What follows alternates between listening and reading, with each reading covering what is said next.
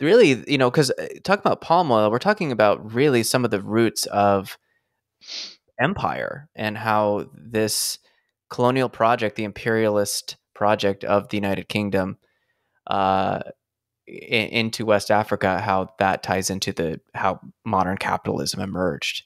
Like it set the stage for that. So if you could talk about, just give us a bit of a brief history lesson of how palm oil was introduced into the global. I think it's Sure. instructive because it really does tie into the kind of matrix of exploitation Mhm. of global capitalism, um, and particularly the Edo Kingdom. Because for me personally, I didn't really know anything about this kingdom and its relationship with the British Empire. Yeah. Sure. Yeah, that scene in Black Panther I think is really iconic. It's funny actually. I read somewhere that the director tried to get the British Museum to allow them to do filming in the British Museum, and the British Museum refused. And so they had to kind of make up this weird composite museum called like the Museum of Great Britain.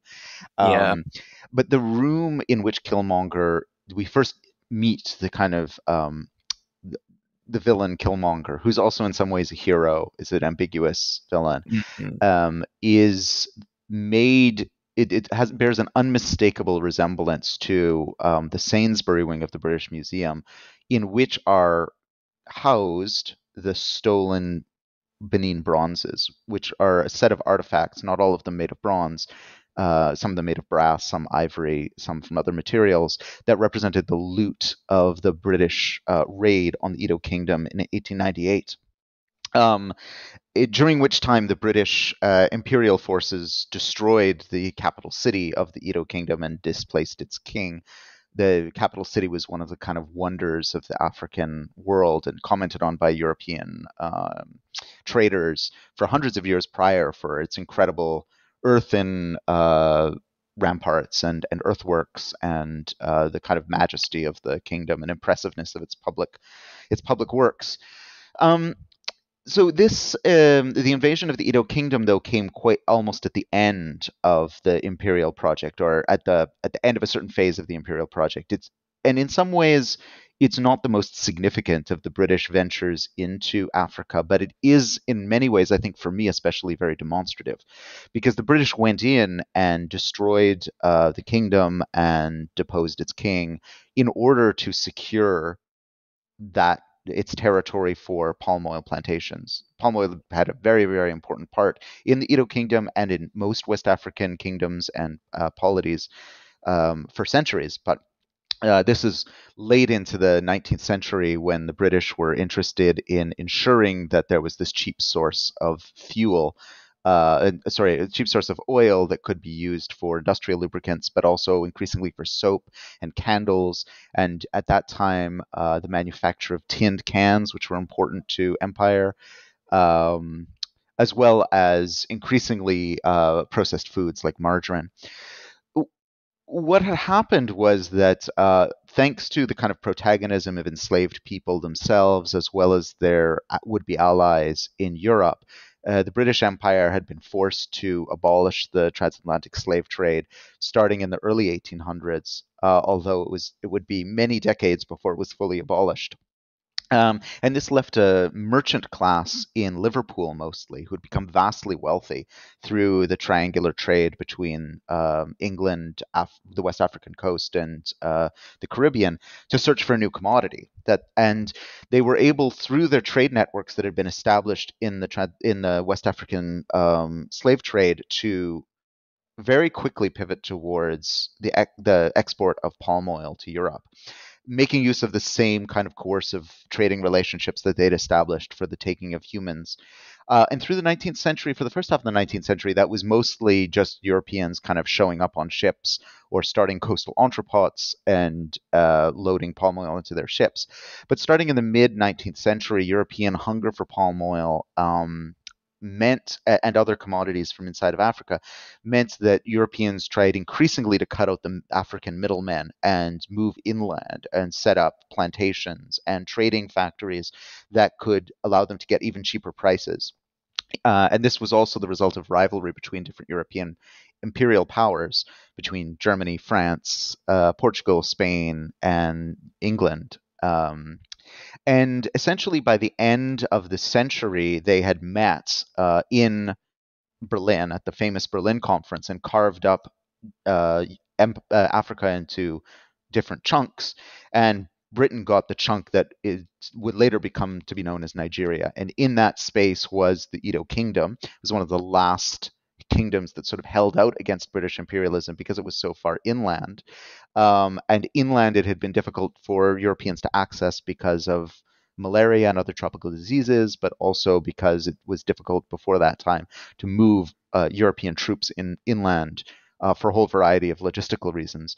New technologies, including the steamship, allowed that. Steamships, I should mention, that were greased by palm oil. Mm. And so for me, the invasion of the Edo Kingdom represents this kind of a key moment where we see something rear its head. And for me, that's not just a moment of kind of imperial butchery where they, go in and take what they want and destroy a whole civilization. It's also something of it even darker still. The Edo Kingdom, one of the ways that this was sold and justified to the British public was that this wasn't just about the British Empire supporting a bunch of British capitalists to go in and smash and grab what they wanted. It was claimed, not without evidence, that the Edo Kingdom, the Oba, the king of the Edo Kingdom, who was kind of spiritual figure as well as a political figure, was performing acts of human sacrifice. Now, the historical record on this is there's a debate. Many historians suggest that the forms of human sacrifice that the Edo Kingdom was practicing are probably closer to capital punishment, punishment for crimes. Other people think it was a gory religious rite that was inhumane and horrible. There's no justification for either.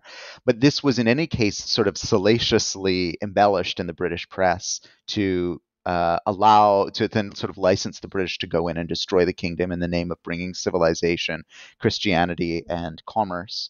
Um, and what I think disappeared from view here, and a theme that runs through my whole book, is that ultimately the British, of course, licensed themselves to do this, saying, oh, we need to intervene against human sacrifice. And yet they themselves are an empire of human sacrifice. The destruction of the Edo Kingdom was a massive form of human sacrifice. Thousands of people were murdered in the name of this invasion. Meanwhile, across the ocean, somewhere in the range of a sixth to a fifth of the population of China had become dependent on opium thanks to British exports from India, which was itself suffering massive famines thanks to British agricultural and economic projects. Around the world, there was a whole empire of human sacrifice. And yet, somehow, the sacrifice that was being performed in the name of empire and capitalist modernity was hidden from view by this fixation on the sort of salacious rumors of African human sacrifice. And so, throughout my book, I try and come back to this theme of sacrifice, including into our present age. Yeah, that was something I was going to bring up, and of course you pretty well elaborated on it there. But the theme that runs through the book, that what I was really picking up on, and you state it really clearly in the book as well, is human sacrifice and our how it's used as a way, like you just mentioned, as a pretext for invasion and colonization. Um, but the ways in which human sacrifice are also invisibilized within in order to justify a system such as whether that be kind of a colonial system or of course capitalism. It reminds me, I can't help but like draw in some of the discussions around COVID too, of like Mm-hmm. human sacrifice to keep the economy running. Yes, these people were going to die anyway, so let's keep it going. Um, it feels that as things proceed, human sacrifice is implicit or explicit, depending on how on what's, I guess, the with COVID, it was in everyone's face and is in everyone's face. Mm-hmm. With palm oil, like so many commodities on the global market, it is ubiquitous and yet invisibilized. And so the amount of exploitation and human sacrifice required to produce this product as cheaply as it is produced and sold requires enormous amounts of human sacrifice. Mm-hmm. Um, I don't know if there's a question in there, but I really wanted to appreciate that Yeah. point. If you had any more points to elaborate on there regarding how human sacrifice is used Mm. both as a weapon and also as something that's just um, obscured. Yeah. Yeah. Yeah, I mean, I think about it so much. And I wanted to avoid in this book just saying, capitalism is a system of human sacrifice. Gotcha. Because, like, there's not actually that much use in saying that because, like, even if we don't call it human sacrifice, capitalism's crimes against people on the planet are so severe and so grave that they don't need hyperbolic embellishment. So I'm not just using the term human sacrifice just for the shock value. I really believe there's something interesting at the bottom about this, interesting and terrifying. I mean, yeah, on one level, if we just zoom out and you look at the planet as if from Mars, you would be hard pressed not to say that humanity is in the grip of of violent theology to a cruel god called the market, who demands sacrifices from, and that humans should allow each other to die and perish. And an anthropologist from Mars who looked at the whole sweep of human history and the many different societies that have practiced human sacrifice would probably not find that ours is all that different, except for the fact that in other societies they at least do the courtesy of bringing their sacrificial victim up to the top of a ziggurat and cutting out their heart, whereas we just allow people to die. Um, or we subject them to circumstances of premature death, as Ruth Wilson Gilmore puts it, through the kind of the logics of race and colonialism and neocolonialism and imperialism. Or, we create a world of such scarcity that it triggers wars that murder people indirectly. Um, so in a sense, I wanted to draw our attention to that and suggest, that maybe there's more continuity than change. And I do this in order to break with people who I see as kind of, in some senses, theocrats of the market. There's a strong tendency in neoliberal philosophy to suggest that the capitalist economy and the capitalist system is singular in human history because it is the triumph of modernity and the Enlightenment. It is the manifestation of a metahuman intelligence for the distribution of goods and services that emerges from competition rather than from the particular political or ideological or religious fixations of a particular person, a particular ruler.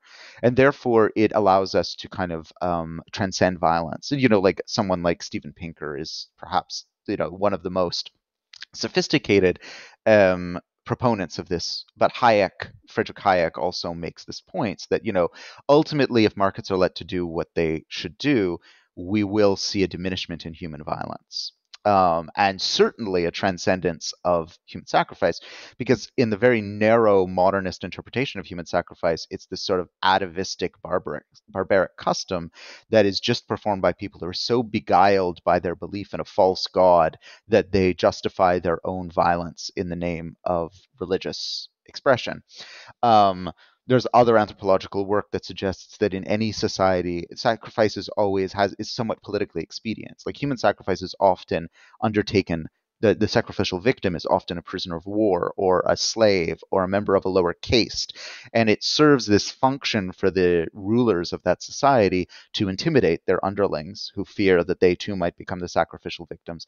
But something else very important begins to emerge too from that anthropological literature, which is that in many of those societies, the human sacrifice, our temptation today is to look back on the sacrificial actions of the Edo kingdom or the Aztecs and say, oh, well, this was just a kind of elite of priest kings who terrified their people into submission. There's something else, though, that I think is more important for us to focus on, which is that if we actually probably went back and asked these people, like, why do you do it? They would probably say one of two things. One of them was they would say, well, the person we sacrificed was not actually a human, so it's not human sacrifice. They're a different group. Mm-hmm. They're subhumans somehow. They're from that other tribe over there, or they're from, they've been selected by the gods to be sacrificed as sort of a subhuman character. But the other thing that they would say most likely is, look, like it's horrible. We admit it's horrible. We don't like cutting, doing this horrible stuff. But look, if we didn't do this, then the gods would starve or the gods would be displeased, and that would unleash incredible terrors and calamity on the whole population. So sure, it's pretty you can complain that it's pretty bad that, this person got their heart cut out, But would you rather that there were a hurricane that killed hundreds of thousands of people and possibly destroyed our whole civilization? Right. You know?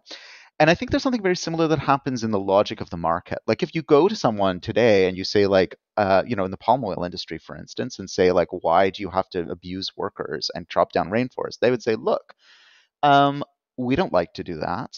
First of all, we have no control over it because it's all of these subcontractors and subcontractors who Mhm. are operating out in the Mhm. jungle. We have no control over. And why don't you go hassle the government who should be policing it, not the industry? But the other thing they would say is, look, this is the market doing its work. This is the benevolent, providential market. And you do-gooders who are telling us to, pay everyone a living wage and respect orangutans, what you don't realize is that the market will take care of this eventually, and the market kind of knows best. Um, if we were to intervene and jeopardize the free market, we would actually, on a global scale, be jeopardizing a source of wealth, peace, uh, progress. So, and we would be throwing ourselves backward into a state of barbarism. And in order for that cosmology to work, that cosmology of capitalism, we need to retain this idea that these other civilizations were somehow more barbaric and more terrible than ours. Sure, all civilizations have their problems. Human sacrifice is never acceptable anywhere. But somehow imagining that we're not a society that performs human sacrifice allows us to invisibilize the fact that this sacrifice is happening in plain sight. And if it's allowed to happen to the people in the palm oil industry that in Act 1, then in Act 3 it will be allowed to happen to all sorts of people, all sorts of vulnerabilized people in the pandemic. The final thing I would say about it is like one of the big theoretical presences that haunts this book is that of Georges Bataille, the radical French theorist, who was tried to rebuild an entire political economic theory on the notion of sacrifice and on the notion of abundance. And very briefly, his argument is that, like every society necessarily is a sacrificial society because the problem that societies face is not, as we've been told by economists, scarcity, that there's scarce resources that we need to fight over. The problem for every society is that there's too much energy, there's too much abundance, and every society has its methods of getting rid of that abundance. But some of those methods are more peaceful than others. So typically in indigenous societies, there are sacrificial customs. There are ways of honoring the gods. There's ways of giving thanks that don't descend into ritualistic murder. But to the extent that societies deny that there is this fundamental abundance in this beautiful world we share, and an abundance of human creativity and ingenuity and cooperative power, you get these strange moments where societies that become obsessed with scarcity also become the ones that are performing the most heinous and bloody acts of sacrifice. Somehow, there's a strange irony there that he tries to understand in his alternative political economy, and I think it's well worth us continuing to dwell with that societies like ours that deny they are sacrificial are in some ways the most sacrificial, but that is something that can never be admitted or accepted.